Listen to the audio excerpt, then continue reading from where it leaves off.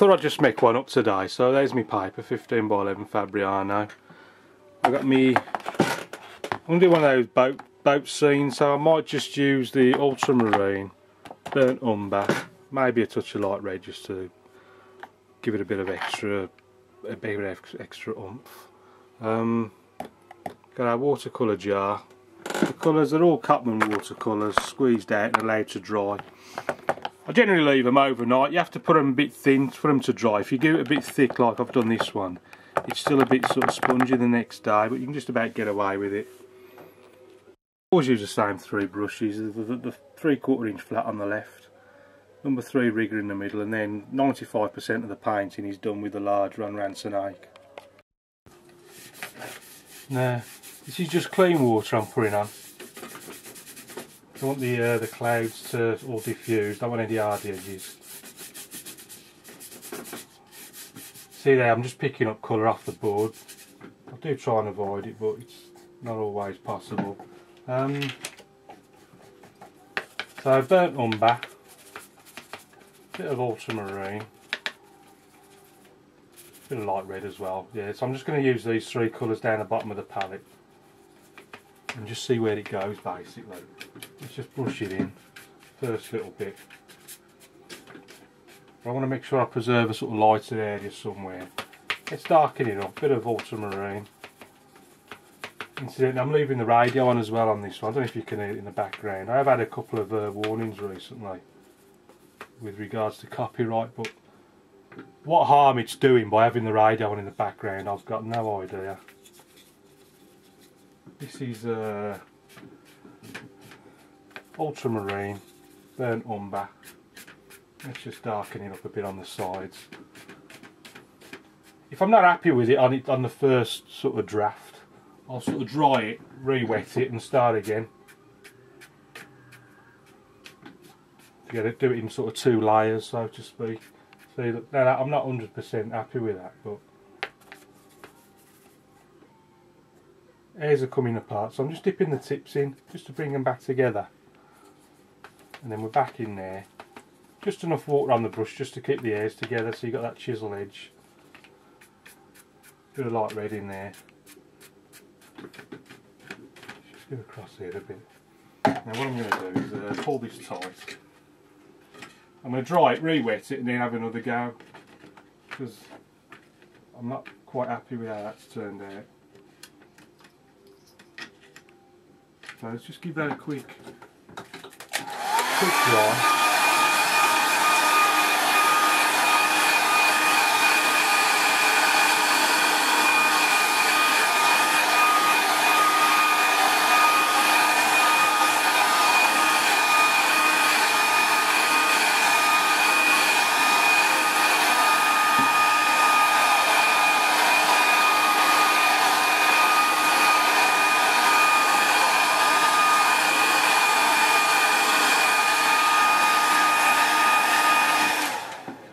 Just looking along now, I can't see any wet paper anywhere apart from that little bit there. You see the light reflecting off it, so I know that's dry.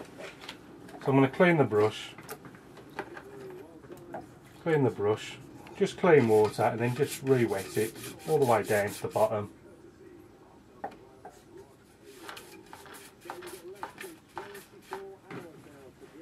And then that, you got your first layer on, and then let's put this second layer on, and you can see it's sort of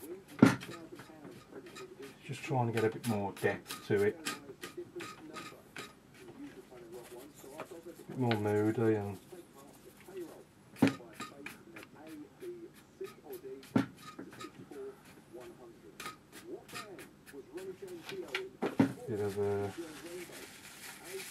bit of tissue here. Just want to get a bit of cloud work going on.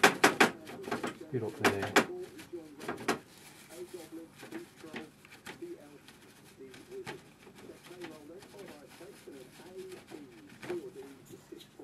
A bit more. You've obviously got until it starts to dry to get it in.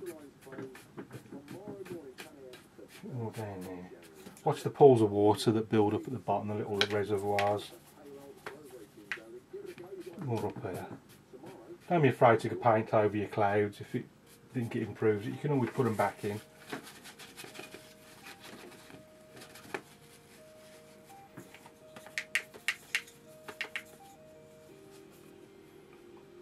few clouds going down onto the horizon.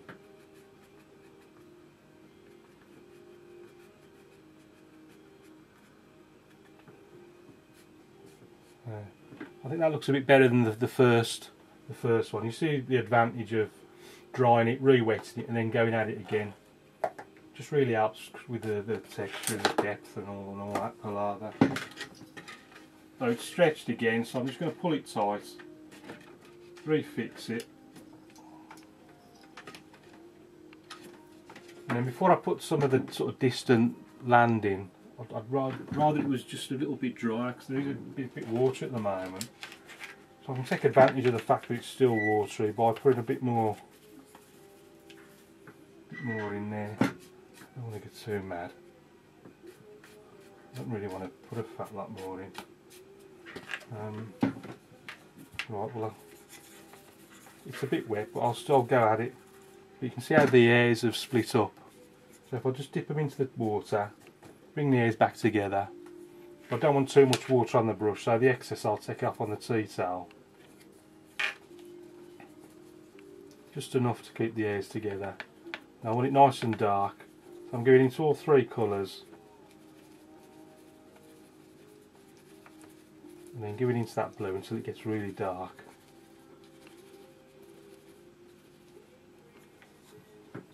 Now where do you want your land to be? So let's go about a third of the way up. You see, because it's still wet, it's just softening off a bit.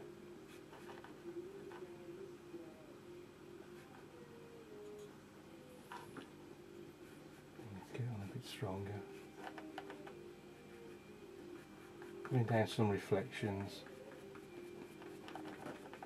Let's do a little bit on this side. Something like that. And again, pull down those reflections. It's a bit drier here, so you can see, I don't know if you can see the difference. See how wet it's on this side. It's there's no sharp edges compared to where I've got some sharp edges, which is telling me that the paper's drying. So I'm just waiting for this side to hurry up a bit. See how stronger it's going on a bit now. As it gets drier, the paint will look stronger as it goes on. I don't have reflections. I want to try and make sure these are level.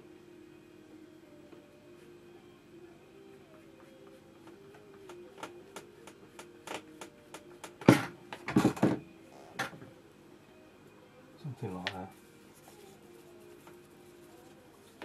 Let's put another layer of land in there. This one's going to come out somewhere.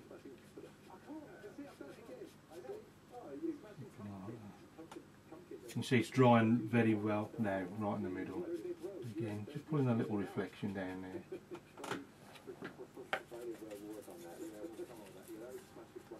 Let's have a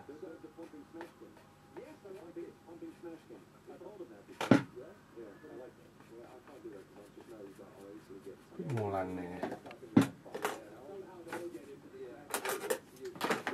At the moment I can't decide whether to leave hairs on or take them off at the time they come off the brush. See, what I'm finding is,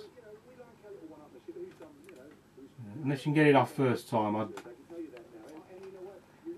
leave it on, because it does make... The trouble is, if you leave it on there till it's dry, it sort of dries with a white line.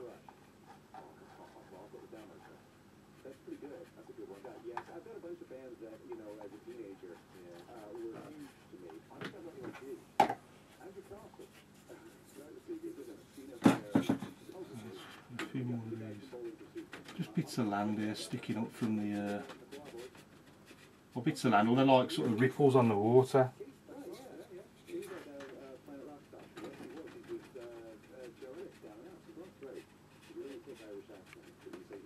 It's like little ripples, the sort of shadows amongst the ripples on the water.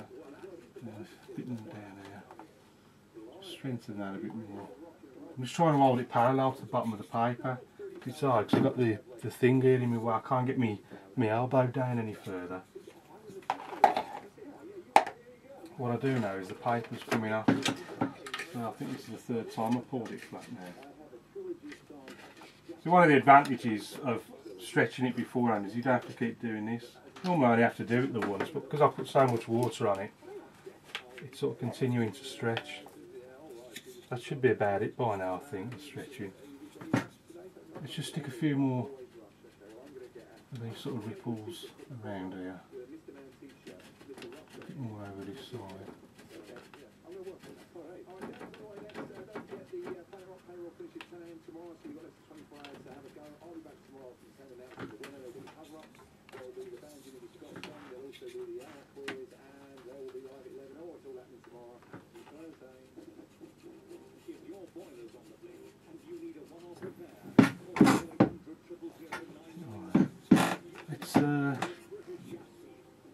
Let's get it really dark down there. You can really darken it.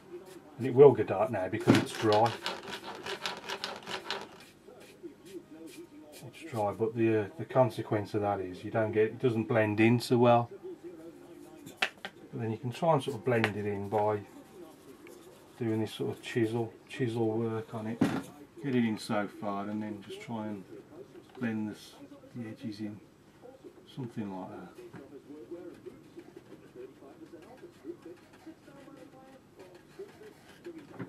And then with that in, get a bit more down there. What I want to do is just get a few rocks in there. If you can imagine the light's coming down here, so like that. So it's just catching the edge of these rocks, and you get these little highlights on them. I didn't mean to do that.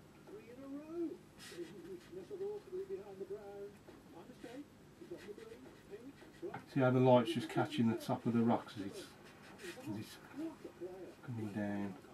And then it's so tempting to just go mad with these and you put too many in. You can just paint straight over them if you put too many in. Also just try and randomise them. Just don't just put them all in a straight line, which I often tend to do actually. You just sort of go along like that and you've got them all in a straight line. It just doesn't look natural. Could have just like little pebbles scattered about the place.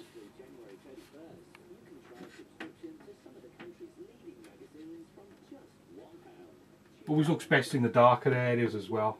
You know, don't bother putting them here because you just ain't going to see them. You know, where it's light. Stick them where it's dark and they'll really stand out then. You know, I'm in danger now, just doing completely over the top, putting too many in, so I'm just going to leave it at that. I don't think I'll need the hake anymore now. So I'm just going to switch to the 3/4 inch flat. I mean, just go into the same three colours, but I want it nice and dark, because I want to do them like silhouettes.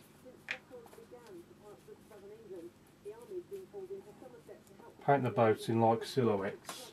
So if we sort of, and all I'm going to do, just very simply,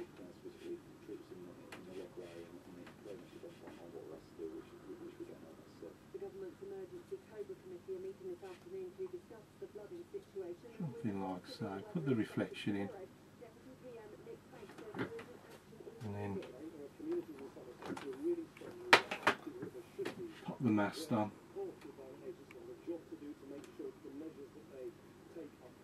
Nice big mast, and then don't forget the reflection.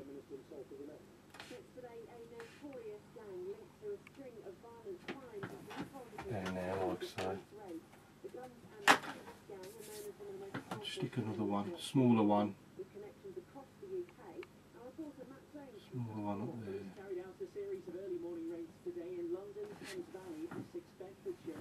Pop a little mast on him.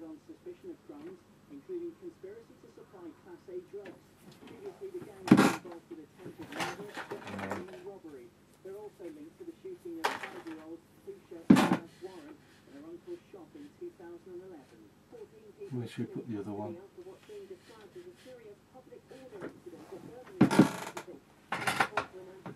Just make that mast just a little bit bigger. Obviously the higher you go there, the lower you got to come down.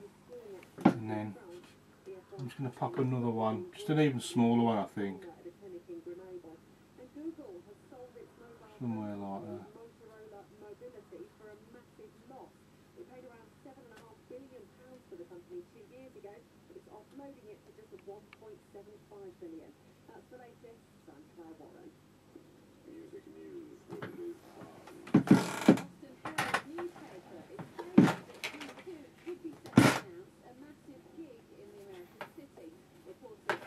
In the distance, I'm just going to put some little ends on the horizon there, so just little.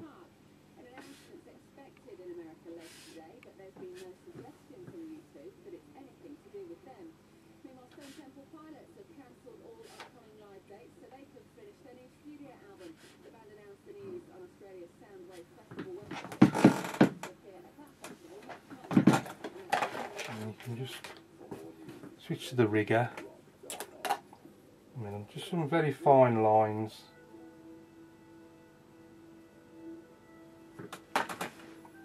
Like just little ropes.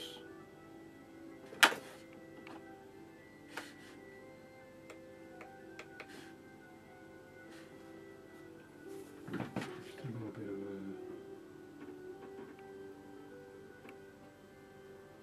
of rigging on there.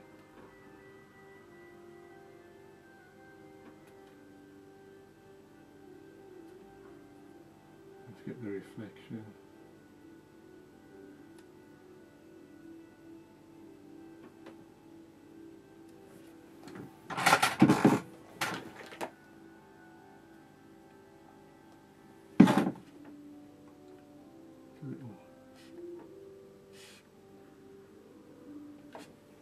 Little something. Let's just pop a little man there. The bloke sat in the one of them.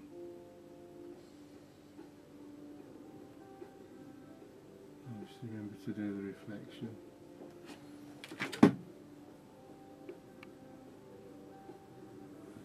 And then finally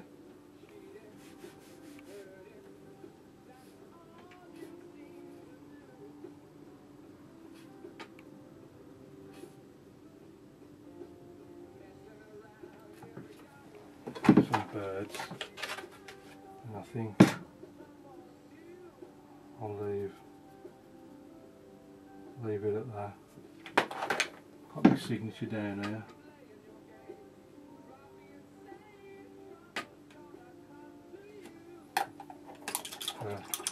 Let's have a closer look at it.